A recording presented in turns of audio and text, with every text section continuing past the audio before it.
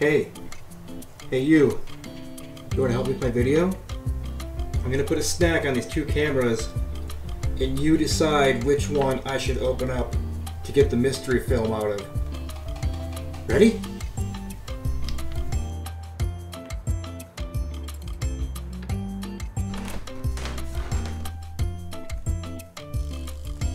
Oh.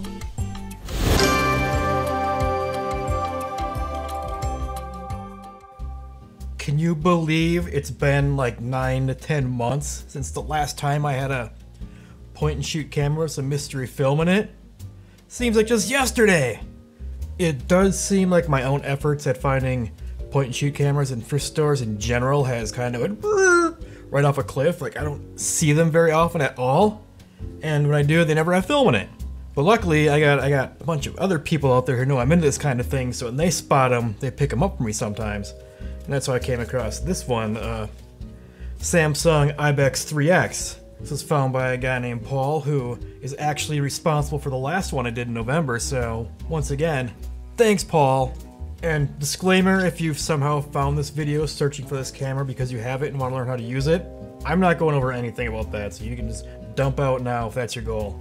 What I'm here for is the sweet roll of film that is still in here, probably exposed. As you know, I like to do this kind of stuff on this channel every now and then. But the thing about this camera that's unique versus all the other times I've done this is that peeking through the window, that green in there, it says Ilford HP5. So for the first time ever on this channel, it's not just some consumer grade color film, but honest to God, traditional black and white film. This kind of makes my expectations change a little bit because the basic consumer color film is what, you know, your mom or dad would have grabbed 20 years ago and just went and shot haphazardly. But when I see a roll of HP5 black and white film, I think it opens up the doors that whoever was using this is possibly developing their own film at home, which means they're probably more into photography, understand stuff better. So if there are pictures on here, it might be better than the average crop. And if they're developing at home, this highly raises the bar to having tasteful nudes on it. Or maybe even untasteful nudes. But I'm not really entirely sure I want that to happen, because then it brings up this like moral dilemma of like, can I show you other people's naked photos? What kind of censorship can I get away with? Well, we'll cross that bridge when we get to it, but in the meantime, this is flashing E up here, which I hope means empty, so I'm gonna crack it open and ideally our film is rewound up on this side and we can see what's on it. Okay, I've cracked open the camera and got the film out, and when I was in the dark bag digging around with it trying to get the film off, it wasn't rewound like I was expecting because of the E, but what it was about half of it was taken up, so I expect we have at least half a roll of mystery possible nude photos here. So next step, hit the dev tanks.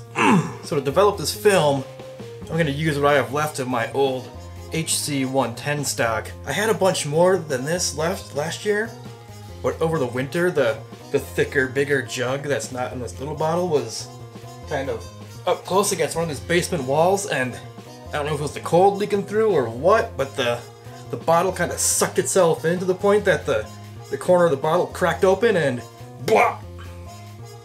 Developer all over my workbench. It was not fun to clean up. It's like the consistency of maple syrup. It just, ugh.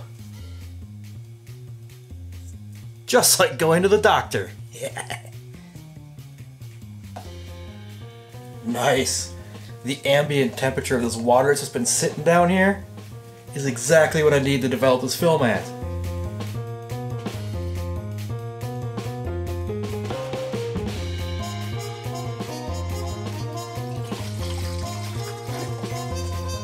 Boom. Whoops. Didn't snap on my cap quick enough. See you in a few minutes.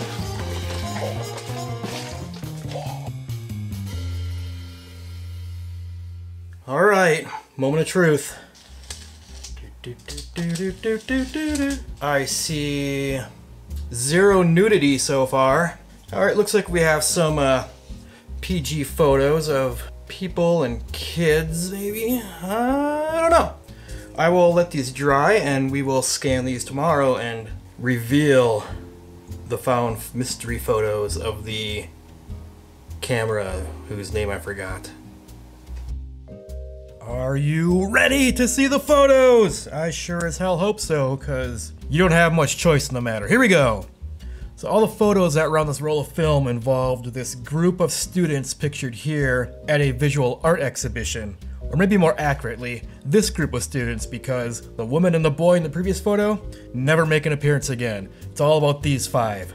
So of the few remaining photos that were on the roll of film, there's one of each of these 5 girls standing next to what I assume is their own piece in the exhibition. So here's this girl with some painted plate of some sort, and here's this girl with what appears to be a dress or something she made, or some kind of clothing piece, woven fabric of such. And then this girl next to what appears to be a painting, and then this girl next to a kind of a photograph, maybe a composite photograph image, and then these 2 girls again next to some pieces above their head, which I assume it's theirs, but that means this girl got multiple pieces into the show if true. Good on her, right? Yeah!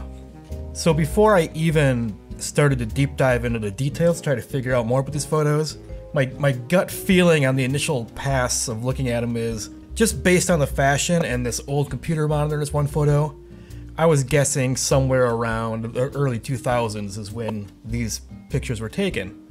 And while the resolution on this film, it's kind of overexposed or maybe even overdeveloped, yeah, that's on me, it makes it really hard to read any of the fine details on these photos, so I wasn't really able to pull much information out of the words.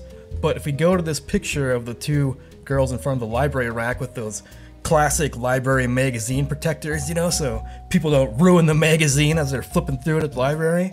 Kind of browsing around and you see like a copy of Forbes and Newsweek, and Good Housekeeping, and Snowmobiler, which I'm guessing is really important. Again, nothing that I can read a date on, except down this one corner we got Consumer Reports, 2004 cars. So, 2004, I nailed it. This is right about when I thought these pictures were taken. Oh, I feel so happy.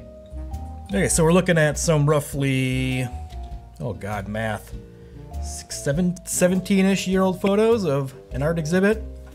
So the only other real info you can read off anything in here is the MSHSL Region 7 AA Art Festival.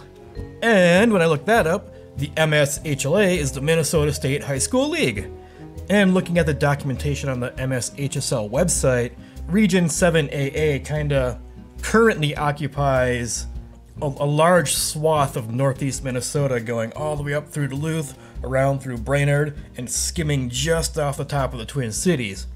But these regions may change a bit over time, so it might have been smaller back in 2004, I don't know, I couldn't find that information. However, I've been unable to pinpoint any more details within these photos to pinpoint exactly where this exhibition took place. But that's about it for these photos, just a couple of snapshots of a bunch of high school students having an exhibition of their visual art. Pretty wild, huh? And I guess with that, I will let you go. Like this video if you've made it this far. Later.